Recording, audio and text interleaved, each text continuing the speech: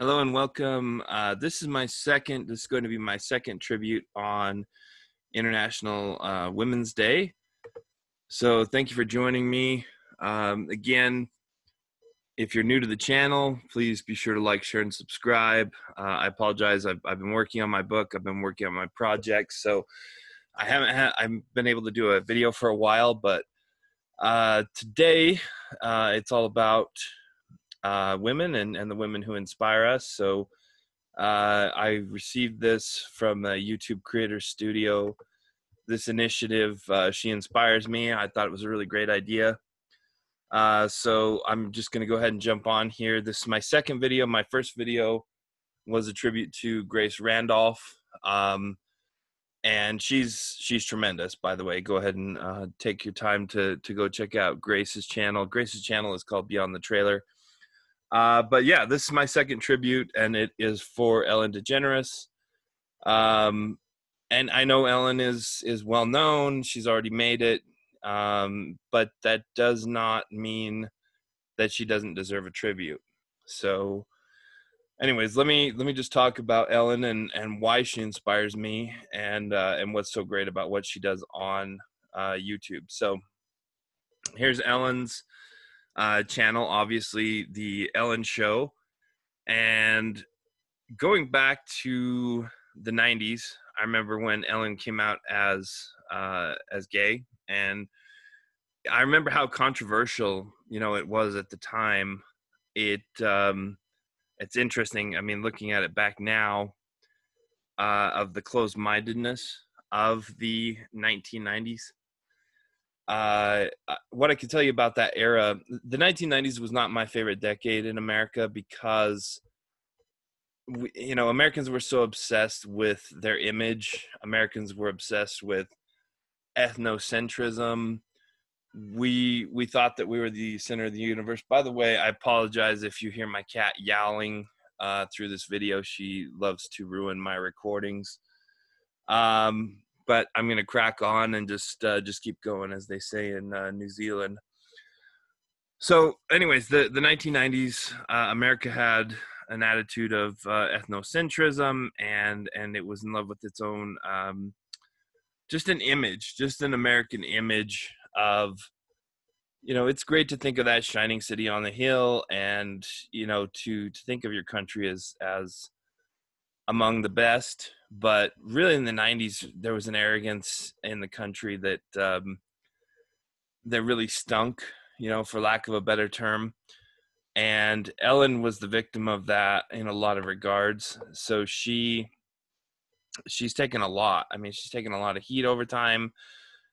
She very easily could have crumbled, just fallen apart, and went and cried in the river about everything that's ever happened to her. But she's not built that way. And I really admire Ellen. I mean, she's got great taste in women. She, her partner Portia is a very impressive woman, very intelligent and talented woman, and she's gorgeous. I got to admire. Ellen is the type of person, she'd be the, kind of, for lack of a better term, she'd be my bro that I'd go hang out with and have a beer. Just because I respect her so much. And for me, respect is not gender specific. So when I say my bro, it could be a man or a woman. It doesn't really matter. Just like Grace, I respect Grace a lot, the exact same way I respect any of my male friends or anyone else that I've ever looked up to in life. And the same is true of Ellen. Ellen has a really sad story. I mean, her childhood was rough. Her parents were very cold, and she has taken that coldness and reversed it in her life. It's very easy, for me, for someone that struggles from depression, and of course I'm a writer, so every writer is going to struggle with depression. I think every artist, every human being, right? Let's be real. But it's very easy to get into that pattern, especially when you grow up in a environment that's very cold, where my understanding was that Ellen's parents didn't take a lot of time to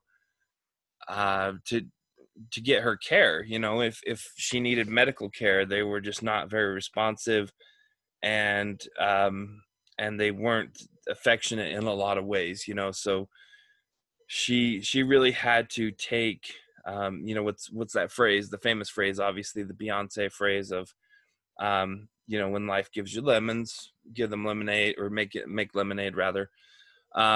And I know Beyonce didn't create that phrase, but she definitely made it more famous. Ellen has done that. Ellen has taken the rough things that the life has given her, and she's made something beautiful. And I love this shot of her, by the way, on the Game of Games, where she's really smiling and having a good time, because it keeps reminding me that she overcame what could have become a pattern of constant depression to become not very successful. You know, forget about the success and the money and everything, and that's great, and I'm very happy for her in that regard. But that's not why I admire her. I admire what she has overcome, and I admire what she continues to overcome. So I'm gonna get sorry. Anyway, I'm going to show you some videos here. Again, the cat is wanting to be part of the show, and she's mad. She just jumped down. So I'm going to show you two videos that I really admire her for. And one is Ellen had responded to a pastor. This pastor had said that she just wanted to celebrate her gayness. And watch how much of a boss she is in this video. I've told you this before. I don't usually read anything about myself. I don't look at the tabloids or the internet unless it's about me being pregnant, and then how else would I know? We got to find out. But I heard there was an article written about me, and I would like to address it right now. It's a pastor who wrote an article for the Christian Post where he accuses Hollywood of having a gay agenda, and said that Ellen DeGeneres celebrates her lesbianism and marriage in between appearances of guests like Taylor Swift to attract young girls. Okay, let's just break this down. First of all, I'm not married. I'm married. That's all. Yeah, so again, I think this was about 2015. She's taken flack from this pastor with his anti lesbian or anti-gay rant, and he's, you know, throwing up some inaccuracies about her, unsurprisingly. But anyways, let's go ahead and continue.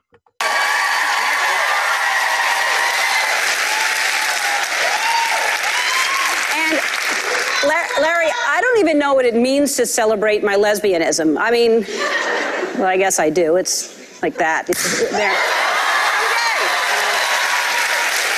That was epic. That was so fantastic. And she knows she nailed it. Look at that. Look at that smile. That is so worth it. For me, this is one of the great moments in history. Because it comes on the heels of, I think it was around the mid 1990s where she came out as gay, and it was rough. I mean, you know, her show had gotten canceled. Everyone was, you know, they were taking her down for something that was none of their business. And, you know, I mean, what somebody does in the bedroom, you know, which is probably 0.1% of their life, should have nothing to do with who they are. You know, I mean, I look at intimacy as like a massage. Okay, if a massage were more intense and more, you know, entangled with closeness and relationships, that's what intimacy is, you know, in my mind. So to take something that is so trivial and to try to twist it and to try to make it into a dark thing. One, she's in a committed relationship, and she's been with the same partner for a long time. Now, if she wanted to have multiple partners and she wanted to play, I don't care. I'm not her priest. But it's admirable, and it's difficult to be dedicated to the same person for a long period of time. So you've got to give props to her and Portia for having stayed together for so long and for continuing to challenge and inspire one another, over the years. But this is great. This image, again, getting back to this, 20 years later. So this is 2015. I think it was the mid 90s when she got persecuted, and now she's having the last laugh. I mean, it took her 20 years to really get the last laugh, but she nailed it. And when she did this, everyone was having a great time. I mean, she shut the guy down. I'm not saying that he didn't have anything to say after this, but this was the end of the fight. And if he was smart, he would have walked away, tail between his legs and minding his own business, in terms of intimacy, because that 0.1% of your life that you spend in the bedroom, having fun, has nothing to do with who you are, the content of your character, what you've done for people, who you are as a person in the world, and so on and so forth. So it's really time. I don't have, I've not had hatred in my heart for gay people. It's two consenting adults doing whatever they feel like doing, which is freedom, and which is the basis for America. Anyways, second thing I really love, and this came about, this was 5 months ago, a photo of Ellen and George W. Bush. So I want to talk about something that happened this weekend. I know it's Tuesday. Sometimes I like to ruminate on things all day Monday so that on Tuesday you hear about it. So this weekend I went to Dallas for the Cowboys game. And thanks. And it may not seem like a big deal for a celebrity to attend a football game, but I never leave my house, so it is a big deal. I go through the drive-thru at Wendy's, so I only have to see one person. I'm that kind of person. So she's going to a football game. She runs into George W. Bush. There were 100,000 people in this stadium. Beautiful stadium, by the way, that Dallas has. So Portia and I were invited by Charlotte Jones. She's the daughter of Jerry Jones, who owns the Dallas Cowboys. And we went because we wanted to keep up with the Joneses.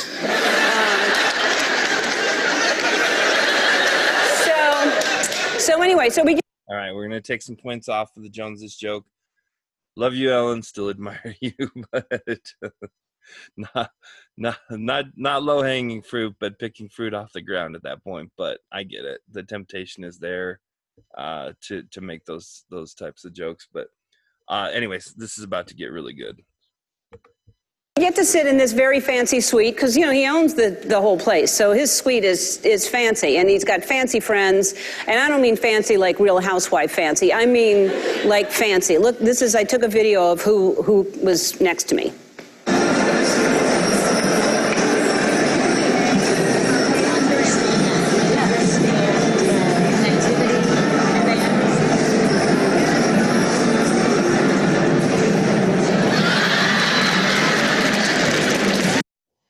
That's fantastic. And he's really hamming it up. They're having a great time. I love that shot of him just being ready for it. He knows it was going to be a big moment, so that was really cute. Yeah, fancy. So that was Portia, and that was Charlotte Jones. Portia was talking to, and George W. Bush, and then in front of us was the tallest man in the world. And so I've got to say, when we were invited, I was aware that I was going to be surrounded with people from very different views and beliefs. And I'm not talking about politics. I was rooting for the Packers, and get this, everybody in the Cowboys suite was rooting for the Cowboys. And so I had to hide my cheese hat in Portia's purse. And don't get me wrong, I like the Cowboys.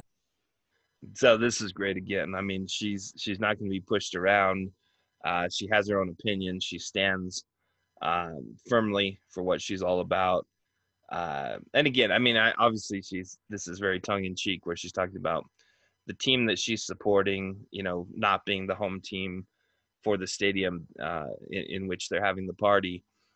But it's gutsy. I mean, you got to admit the owners, I believe she said at the beginning, and hopefully I'm not misinterpreting this, but that it was the owners of the team that invited her to the game. So when you're rooting for the team the opposite team and you're sitting in the team owner's box, that's hilarious. And yeah, she may be rooting for the Packers, or she may just be playing it for laughs, who knows. But what I do know about Ellen, and what I do really respect about her, is that she just holds true to, what she's saying. And in this economic, or rather in this political climate that we have currently, where there's so much two-faced, just awfulness, I mean toxicity, and you really don't know what someone stands for, and people just change their position. They're constantly pivoting. I'm going to pivot. I'm going to pivot. I'm going to pivot.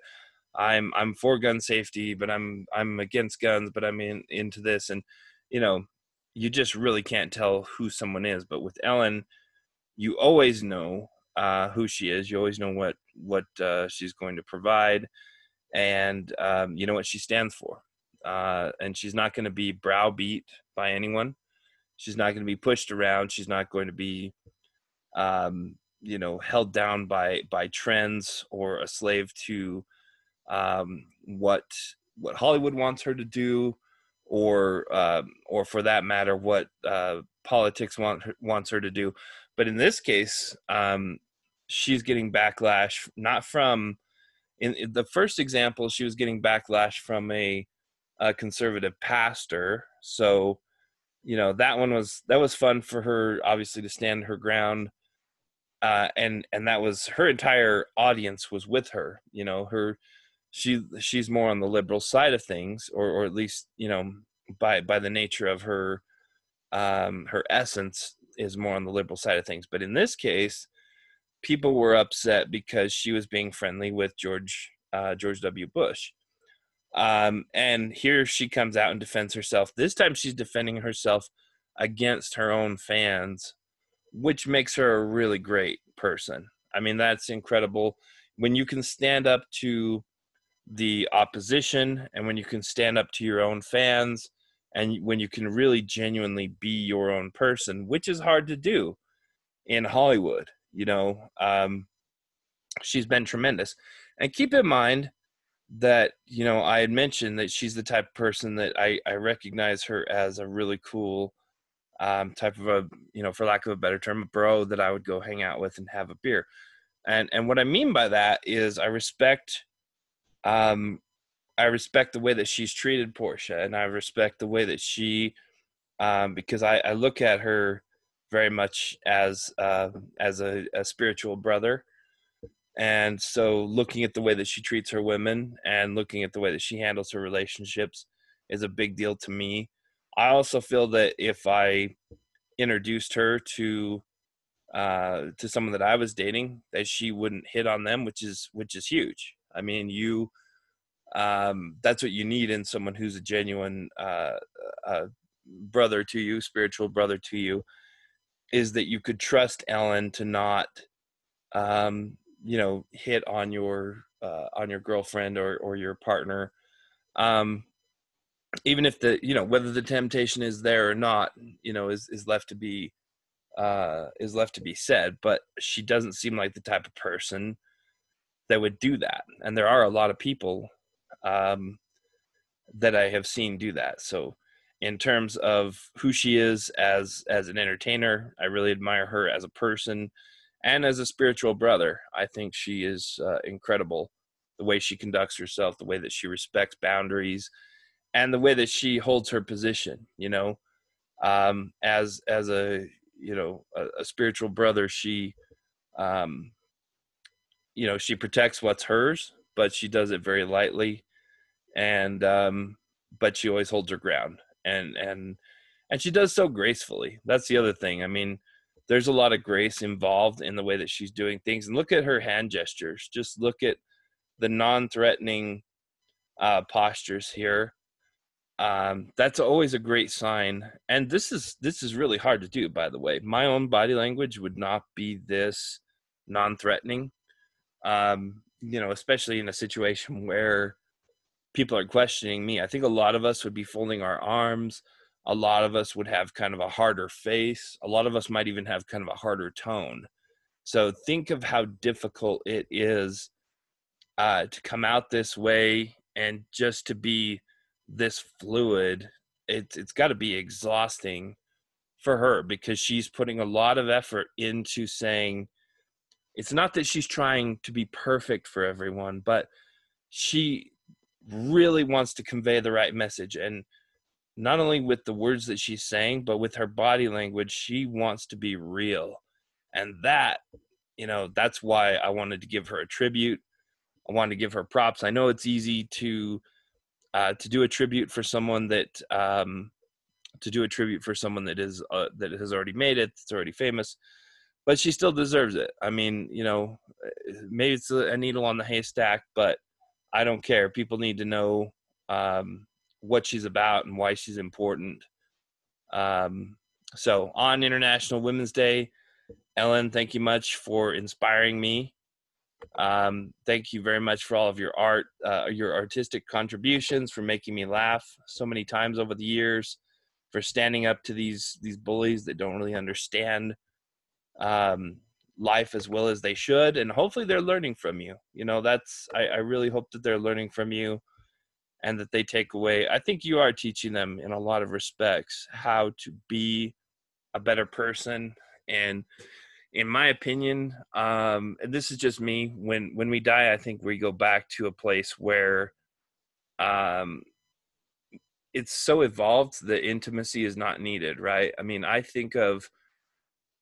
I think of the afterlife, I think of not so much physical interactions as much as people will enjoy each other so much on such a high level that the physical intimacy will no longer be necessary.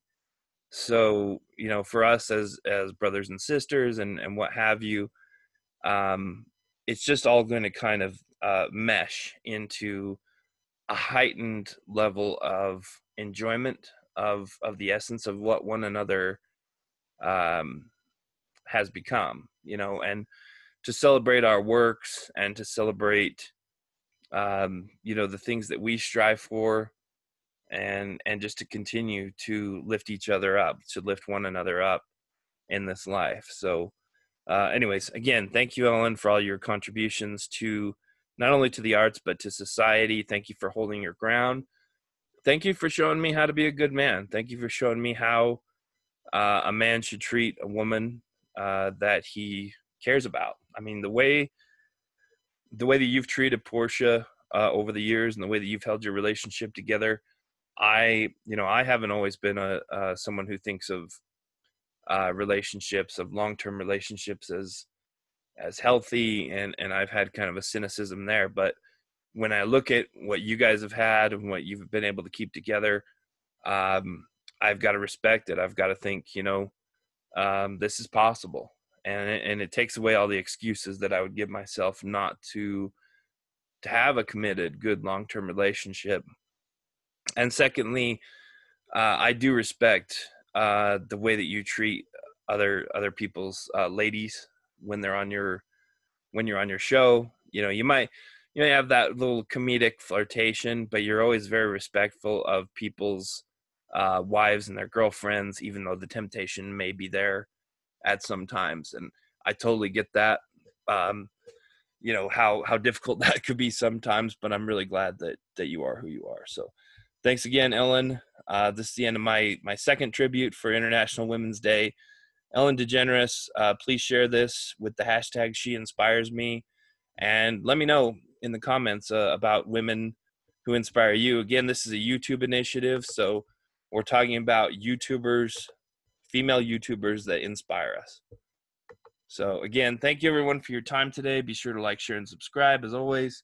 I have projects that are getting wrapped up, and I'll give you news on those as they come about. So thanks again for your time. Have a great day. Bye.